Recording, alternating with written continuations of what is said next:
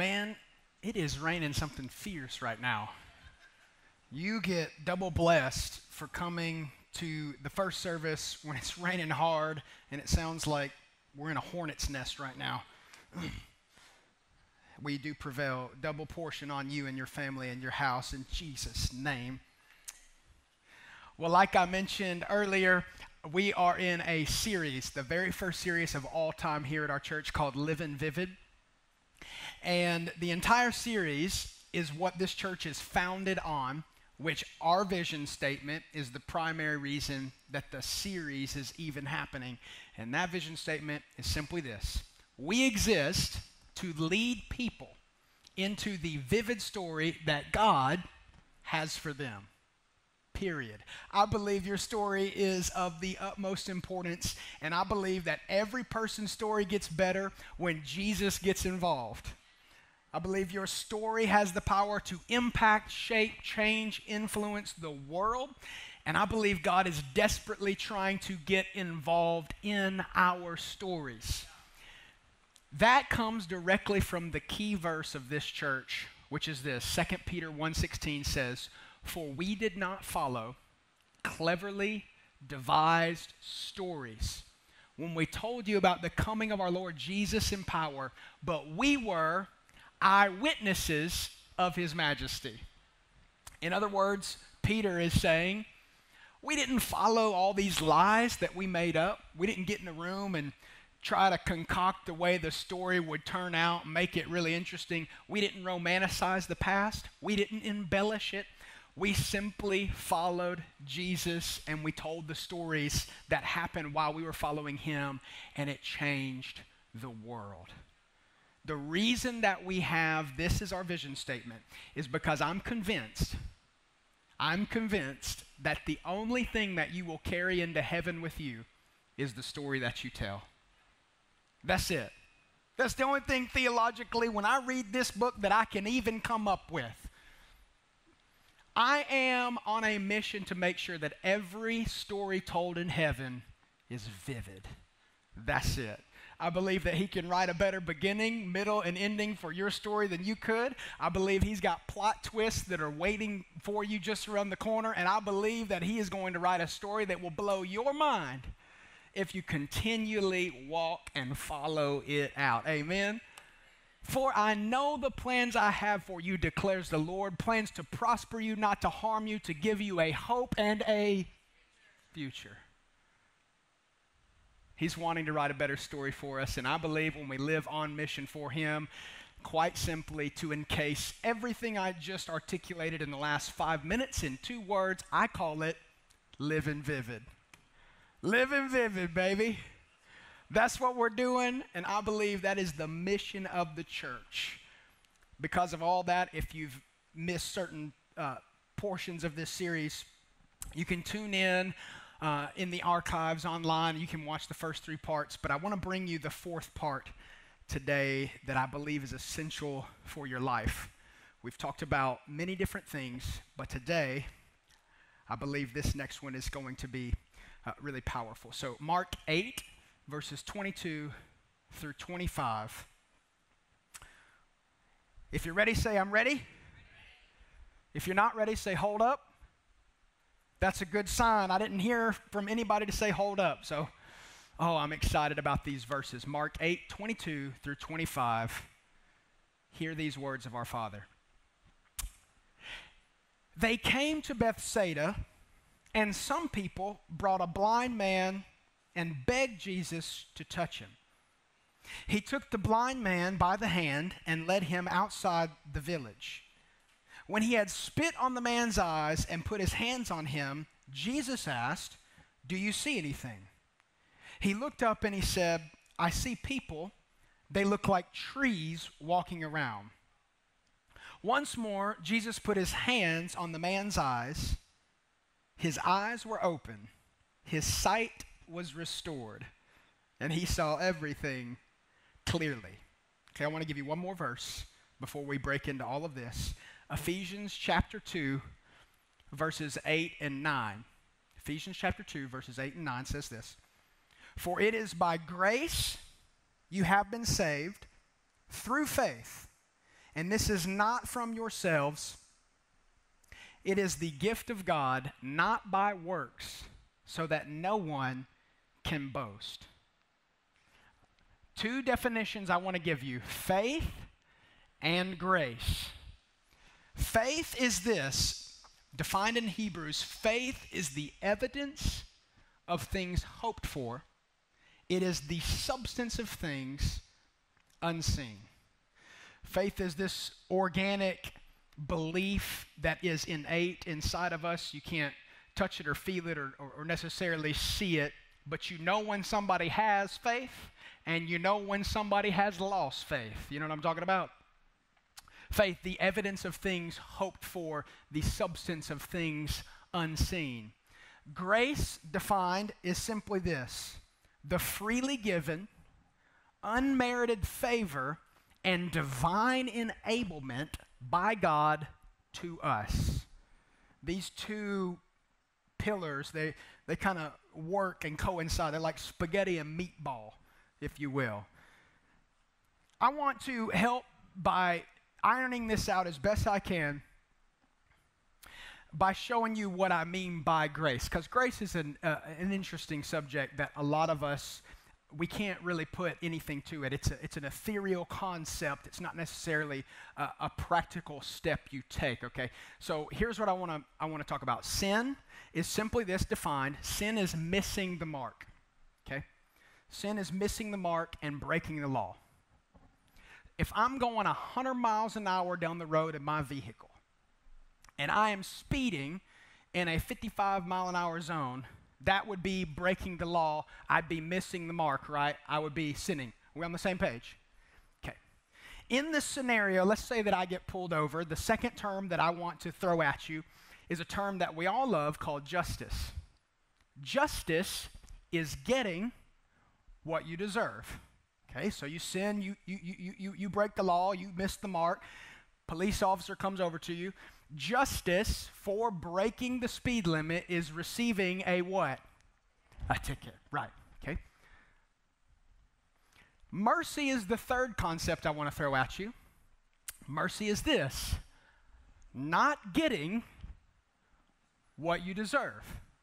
So if justice is getting what you deserve, mercy would be not getting what you deserve, meaning the police officer would stand at your car and say, I have no idea why you're going 100 miles an hour down the road, and that's wrong. You broke the law, but I'm not going to serve justice right now.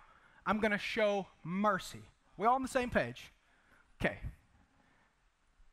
Grace is where everything gets completely jacked up. But there's two versions of grace. There's cheap grace and then there's scandalous grace. Cheap grace would be like this. Same scenario, you break the law, you sin. He not only shows you mercy, but the officer says, this is cheap grace. I'm going to give you a ticket because you broke the law. Okay? Here's $100 for breaking the law. And you'd be like, why are you paying for the ticket? Well, because I want to show you grace. I want to freely give you something that you don't deserve. But because of your insurance company, you would be called and your insurance would go up, and then you would end up still paying for certain parts of it months and even years down the road. That's cheap grace. Even though we would all still be happy if we received a little cheap grace if that officer handed us a Benjamin. Am I making sense? Jesus-style grace would be handing you the ticket.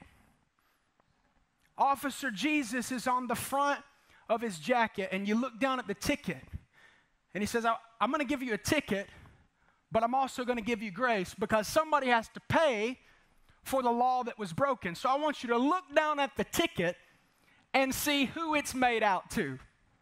And you would look down at the ticket, and to your amazement, it would read, Officer Jesus on the ticket, meaning that he, when he would say, take that to the courthouse, the judge is going to want to know who's going to pay for this crime. And you would look at him and go, are you for real? You are going to pay for all the sin that I committed? Why? And he goes, because that is grace, and I so desperately want to be in relationship with my people. And so Jesus comes to give us what we do not deserve, taking the payment, paying the judge, and all of the account thereafter, so that your account is completely and utterly clean. Oh, it's not a good point to say amen, I know, because it's like, that doesn't make sense. Welcome to the gospel. It doesn't make sense. But you read this, and there is a man who loved us so much, who never broke the law, who went the speed limit every day, every week, every month, every year, and said, for all those who are going to break the law, I'm going to go to the cross and show grace, so that when they come into relationship with me, it will be my name on their ticket. So when the judge says, who's to pay for this, I'll stand in the gap so that they don't have to, and their account will be clean. That's why I preach like this, because grace. For it is by grace that you've been saved.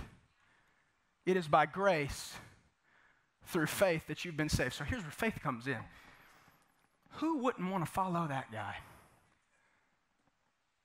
I'm staring out the window with my hand on the steering wheel going, are you for real? Is this really how you work? But not only the next time that you break the law would I provide my name on your ticket, but the next time, and the next time, and the next time, and the next time. And eventually I just wonder, well, what if I stop breaking the law? Then what happens? And how does my life get better if I stop breaking the law and I try to get closer to him who hasn't broken the law and live like him? And then grace continually unfolds, because grace just isn't paying for all the sins we committed. Grace is still, by definition, the freely given, unmerited favor and divine enablement by God to us on a consistent basis. I want to talk to you today under the subject titled, The Grip of Grace. The grip of grace. Jesus was the embodiment of this idea.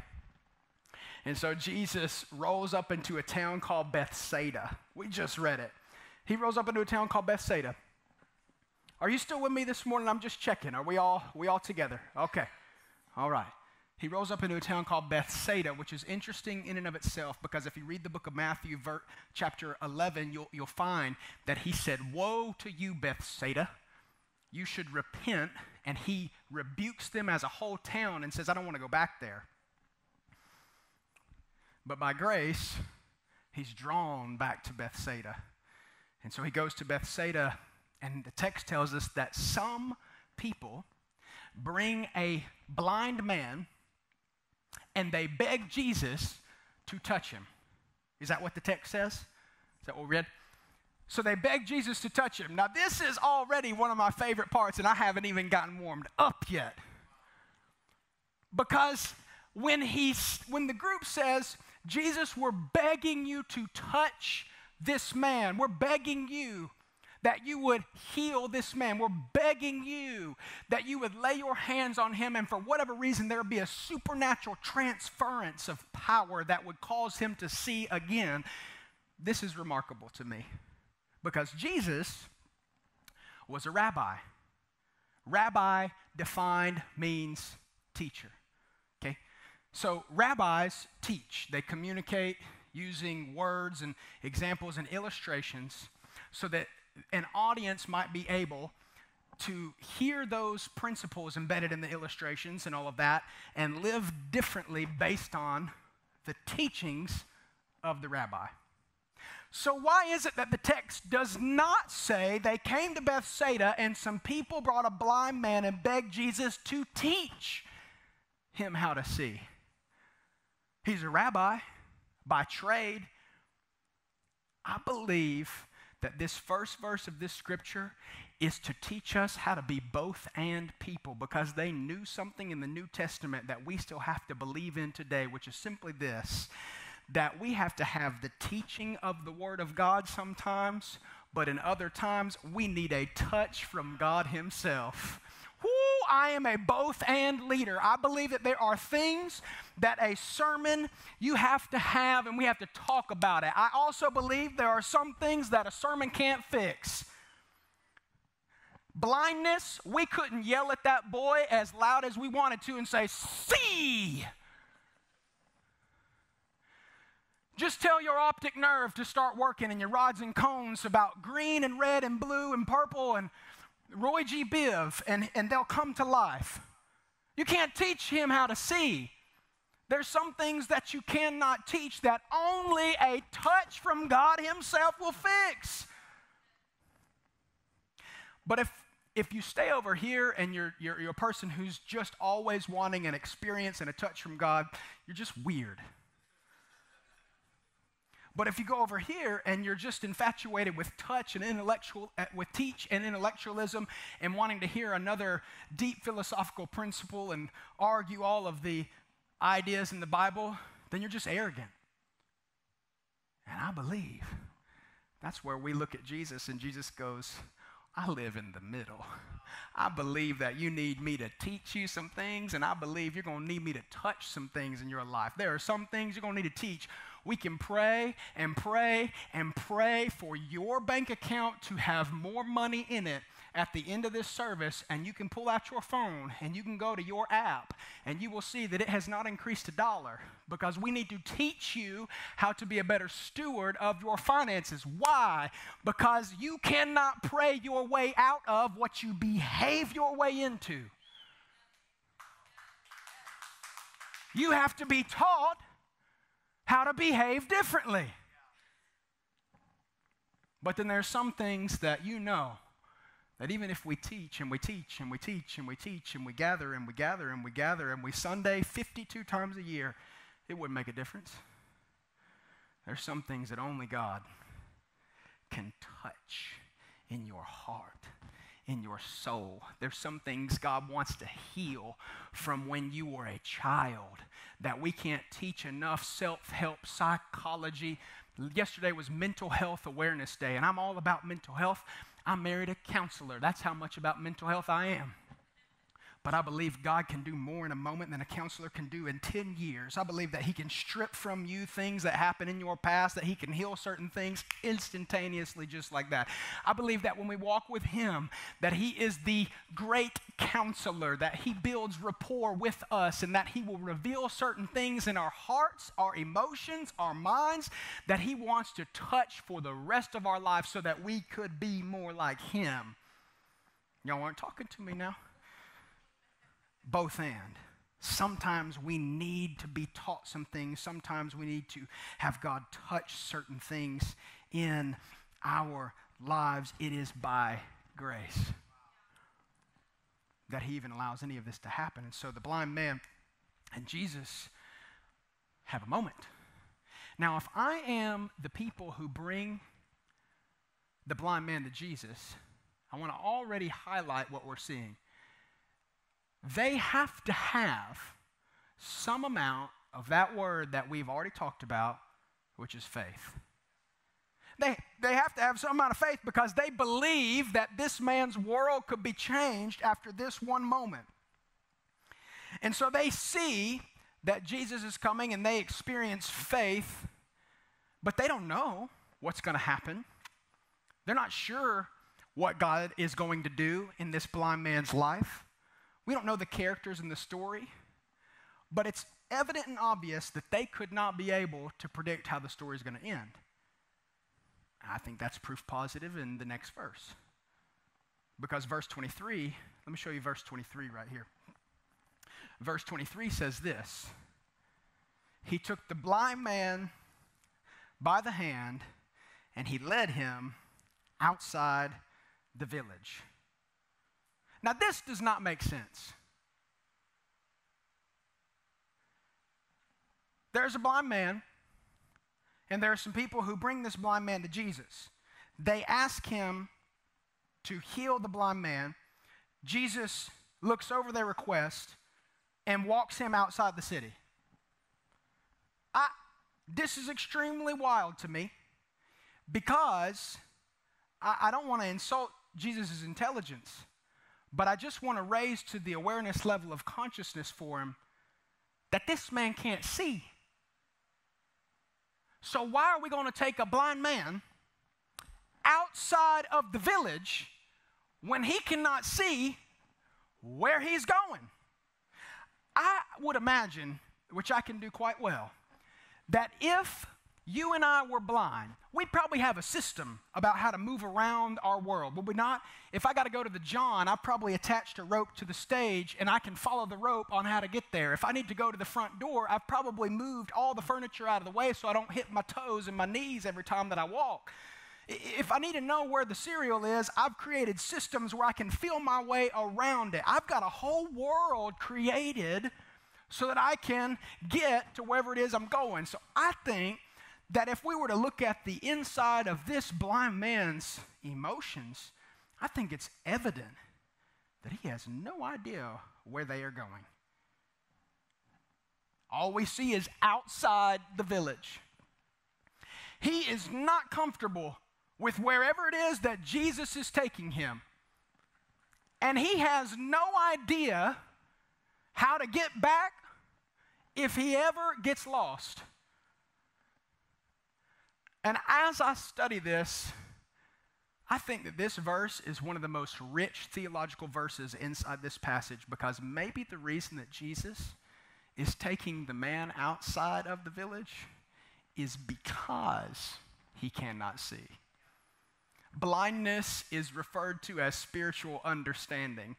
And I want to elevate to consciousness for you right now that our definition of faith is the substance of things hoped for. It's the evidence of things what? Unseen. And we're dealing with a blind man who can't see. Who can't see where he's going. Jesus, I don't know where we're going. I'm not comfortable with wherever it is you're taking me. And if you were to ever leave me, I wouldn't know how to get back. I don't know if we're talking about the blind man anymore. I think we might be talking about you. Have you ever been in a situation where you're looking at Jesus and he's trying to lead you somewhere outside of your comfort zone and you're going, Jesus, I don't know how to get wherever it is that you're taking me. I'm not all that comfortable going wherever it is that we're headed, and I don't know how to get back if you ever walk away from my side. I believe this whole principle is what I call the grip of grace. Because he takes him by the hand. I love the way the verse is written. It can't be written any differently. He took the blind man by the hand. Wouldn't it be an evil verse if it was the blind man felt around for Jesus until he found Jesus' hand? But instead, it's Jesus initiating first. He took the blind man by the hand. Why? Because it is by grace through faith that you have been saved. It is freely given. Christianity does not start with a big do. Do something, do this, behave differently, do that. It starts with a big done. It starts with what Jesus has already done. It is by grace that you've been saved. It is by grace on the cross. And so what Jesus has already done, the verse can't be written any differently. He went to the cross first. He initiated first before we would ever say yes to him. He started the relationship before we would ever say yes to him. He took the blind man by the hand. It's the grip of grace. This is a powerful illustration of grace and faith working hand in hand. You have to see that the blind man had some amount of faith. And hilariously, it's the evidence of things hoped for, things unseen. That's okay. I just want to remind you in the room that Jesus has got eyes. So if you can't see where you're going, just squeeze that hand. If you don't know where you're headed, just hold on tight. If you don't know where you're comfortable being at and Jesus is leading you for whatever reason outside of the village, you just continue to walk with him because he knows where it is that you're headed. He knows how to get you wherever you're going. We sing songs about, and I know you'll have the plans whenever I get there. I don't remember the lyrics, but that's close. It's the both and. It's Jesus being the leader that we want to follow because he can see what we cannot. It is grace on our life. It is grace, this freely unmerited favor given to us and the divine enablement of God himself. Just picture yourself.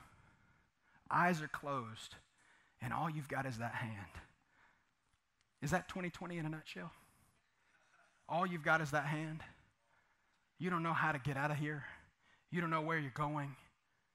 But you know that Jesus is the one who's squeezing, saying, just follow me, follow me, follow me. I believe that this right here is a metaphor for what happens for the rest of our lives. Faith is simply the recipient. Faith is simply the vehicle. Faith is the container. Grace is where the gift is. If I had a vase of water, I couldn't just pour it out all over the ground and make a big mess. I would need a cup to put the water in, but it would start with the water. It wouldn't start with the cup. So grace needs a recipient called faith to be fully activated. You have to have faith to follow wherever it is that he's going. But grace is the initial mover that says, just take my hand, I'm right here. Am I making sense?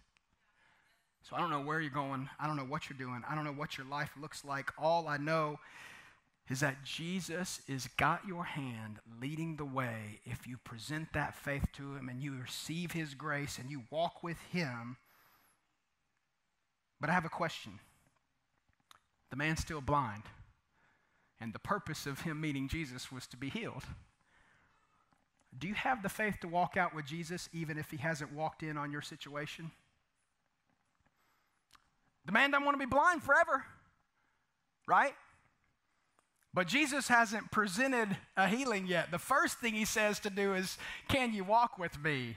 Can you simply take my hand? We'll get to the healing later, but our problem is that we want God to show up and heal us first, and we'll walk with him second. But I don't see God working like that throughout the scriptures. Can you give God your attention when the thing that you think needs his attention doesn't have it yet? Because God might just let you sit in it for a minute. God might just allow you to let it play out. Because Paul said, I had this thorn in my flesh, and I prayed for it 3 times, and God wouldn't take it away. And he says, my grace is sufficient. Meaning my grace for me in your life will get you through that. Sometimes God leaves it alone because he says, I like what's happening to you. God, I've never been so scared. Yeah, but you've never prayed this hard. God, I don't know where I'm going, and I've never had this much anxiety. Yeah, but you've never followed me this closely before. God, I don't know how to get out of this on my own. Yeah, but you haven't talked to me this consistently in 5 years. I'm going to leave the blindness for a minute so that you can follow me where I'm. Come on. Sometimes he leaves it. Sometimes he just lets it sit. Will you go with him outside the city? Will you follow him, terrified, shaking in awe? Even if he hasn't answered the one prayer that you wished he would. I'm going to leave that alone right there because it's getting too heavy for me. I'm up here already starting to sweat. Now, Mark 8:23, all of a sudden I'm assuming that we appear outside the city. That's all we got. Don't know what else is out there. All I know is that we're there. And the next verse says, when he had spit on the man's eyes and put his hands on him, Jesus asked a funny question. Do you see anything? Now, if somebody hawks a loogie and shoots it into my eyeballs, and asked me, do I see anything? My answer would probably be, well, I don't know. I might have, but things are a little blurry now because the saliva is translucent. When he had spit on the man's eyes, he put his hands on him, and Jesus asked, do you see anything? The question here, I think, becomes, and I've followed Jesus a minute, and as I studied this scripture and tried to pull out different things that I think are there in the text, I think the question here becomes, can you trust God even when he doesn't do something that you think he would do? Can you still trust God? Do you see anything? This whole experience here is very interesting about spit and all this, and there's several reasons that it might have happened. We're really unsure when we just study the text and we go into the context of the ancient Near East and we try to pull out what was this all about. There's a few reasons that we kind of come to, and here's what I've got for you today, because I believe that I need to preach to you what's there. I think, why does Jesus spit on the man's eyes? One interpretation is this: it's because he wants to get the DNA that's in his saliva in the man's tear ducts, because Jesus' DNA is perfect, without sin, never been tainted, and when it comes into his tear ducts, that physically he's providing his own DNA for this man to soak up and to have a optic nerve healing. I love that interpretation, I really do. Is it because that he wants to use the substance that comes from the mouth that has never uttered a lie and wants to reverse the blindness through using spit from the mouth of truth? The mouth of truth. I don't know, that's the second interpretation. The third is, quite simply, the hornet's nest is back. I'm sorry. For those who are online, you don't hear this, but it is coming a torrential downpour here. The third interpretation is this: that it was a common practice in their cultural belief that saliva was used as an agent for healing. Now, quite frankly, I don't really know exactly which one of these it is, and it might be all of them at work at the same time. But here's what I know is this: when it comes to Jesus, expect the unexpected. When it comes to Jesus, I think we could all agree that this man didn't see it coming. Quite literally. But he has to expect the unexpected. You have to expect the unexpected when you can't see. You're following Jesus by faith. His grace is leading you along the way. He might do some things that are interesting for you. He might do some things that you didn't expect. God, I didn't expect you to show up in 2020 like this. I thought we were going to be across the street in the middle school. Jesus said, exactly. I do things that you don't expect me to do. I beat to my own drum. You're following me. I'm leading the way. And we have to expect the unexpected when it comes to following Jesus. Next verse, he says, he looked up and said, I see people. They look like trees walking around. He looks up, blind man, to respond to Jesus, do you see anything? And he says, I see people. They look like trees walking around. A blind man is asked the question, do you see anything? He looks up and he says, I see people. They look like trees walking around. I have a question. If this man has been blind his whole life, how does he know how to articulate what trees look like? I believe that if you look at what's going on here, that at one point this man had his sight, and somewhere along the course of his journey, he lost it. That at some point in his story, there was a moment where he could see, And now, as he's sitting here, he's seeing again for the first time. So there is a time period in between the moment he could see and the moment he's seeing now for the first time in years, where there's a spiritual blindness, a moment of blindness, a physical ailment that took place. And because as I look at that and study it, I would like to ask that man, what happened to you that caused you to lose your sight? Was it an injury? Was it disease? What happened? Because the word that tells me for sure that he used to have it is that verse 25 says his sight was restored. Restored. His sight was restored. Meaning that at one point he could see and something happened no longer could.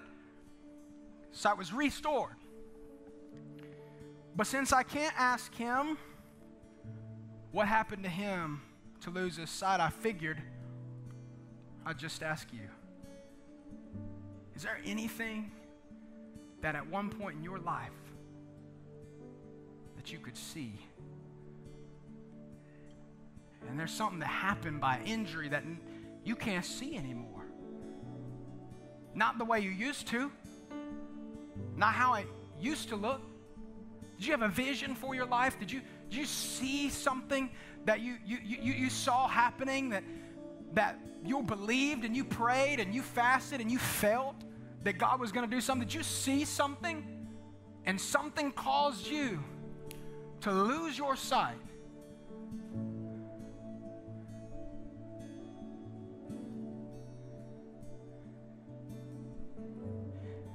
So you can't talk about having faith without first dealing with disappointed faith.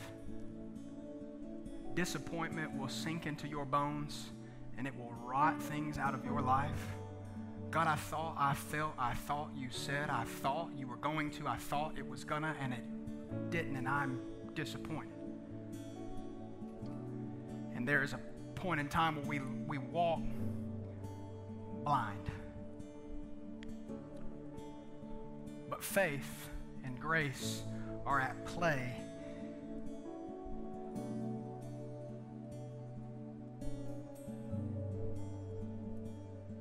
Help me, Holy Spirit. I want to show you how good God is. I want to show you how powerful this passage really is. Jesus is full of grace. It's him who extends it. It's him who freely gives. It's him who always has it. And he's so good that the verse can't be written any differently than the way it's written. In verse 25, he says, I see people that look like trees. Meaning, I don't see like I know I should see. Meaning, it's not perfect. Meaning, if it's not done yet, God's not done yet. Meaning, when Jesus says it is finished, it really was finished. So if he sees people that look like trees, he doesn't see people that look like people. Meaning, he needs Jesus to touch him again. He needs a subsequent touch from God. He needs God to show up one more time because it hasn't been finished yet. And I want to show you in verse 25 the way that grace works, the way that grace is presented in our lives. Verse 25 says two words. What are the first two words? We'll all say it together. The first two words, once more. Say it again. Once. One more time. Once more. Jesus put his hands on the man's eyes. Once more, Jesus touches the man, and the verse finishes by saying, and his sight was restored, his eyes were open, and he saw everything clearly. Listen to me. Do you have the ability to be honest with Jesus when he says, do you see anything? And you say, I see stuff, but it doesn't look right. I see stuff, but I've got faith that you can do more more than what I'm seeing now. Because when you put your faith into motion, your feelings will follow. Like a locomotive with train cars attached, the cars have to follow the locomotive wherever it goes. Nobody cares about your future more than God does. Nobody. And grace is the thing that always says, once more. If grace ever ran out, it wouldn't be grace.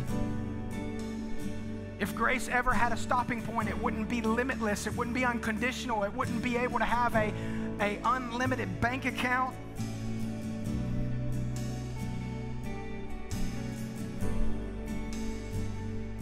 Once more, faith, grace. Once more, Jesus touched the man. Once more, Jesus showed up. I believe God wants to have a once more moment with you. I've talked to the best of my ability about this two-handed thing called faith and grace, and now I just need God to show up and touch certain people right there at your seat. If you need a once more touch from God, God, I used to, but I don't anymore. I used to feel it, but I can't anymore. I need a once more touch from God. Once more, I believe all you have to do is ask and say, God, it doesn't look right. God, I'm not seeing the way I used to see. I want you to restore to me the faith I used to have. And by grace that's freely extended, it never stops, it never runs out. It is once more. It's over and again. And He has another touch for you this morning. Would you stand to your feet?